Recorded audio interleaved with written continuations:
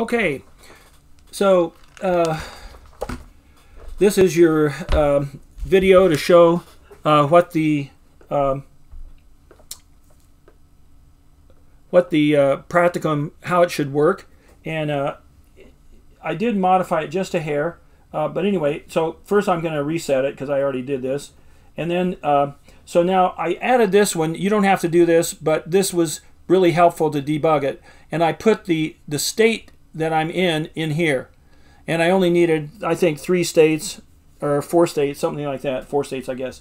So let me put in let's put in 3, okay, and we'll we'll hit the center button and enter this in.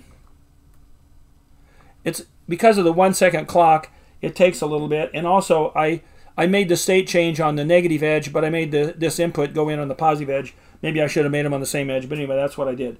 And then, so then maybe I'll do, so that was 5, and then maybe I'll do 7, or let's do 8. What the heck? 1, 2, 3, 4. We'll do 8. So again, the second digit. Now that shows up there. So I have 8 is the second digit. The first digit was 5. So those added together should be 13. And let me, and then just so we have 16, we should get 1 0 for that in hex. Okay, so I'm gonna, so 8 and 5 is 13. So I need 3 for 16. So I'll put in 3 here, and put that down. Now this one takes the top, the up button, the U button, and we get 10 hex or 16.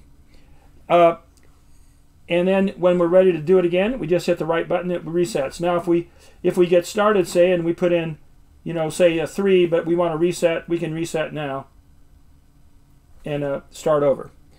So the reset button works at any time. So a couple of caveats.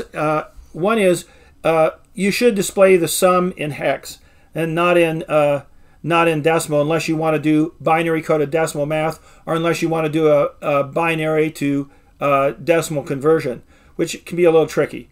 Maybe not so bad for 2 digits that can't be any bigger than 27, but still it's a bit of a pain in the butt. I might do it just for grins, but anyway, so that's where we are. So if you get something close to this, you're fine. You don't have to do this one. I just added that because I already had all those. I'm already displaying all the digits. I'm just blanking the ones we're not using. And because of that, I thought, well, I might as well display the state I'm in. And it turned out it helped me a lot to debug. Because I did my if statements a little goofy, I got stuck. I got stuck in a couple of states, and I yeah, it was kind of crazy. But you know, I finally figured it out. Okay, so I'll put out some starter code maybe Saturday or Sunday to give you a little bit of a leg up if you're still having trouble. I will also put out I'll put the constraint file. I'll put out a constraint file also with this video. All right, with that, I'm going to quit.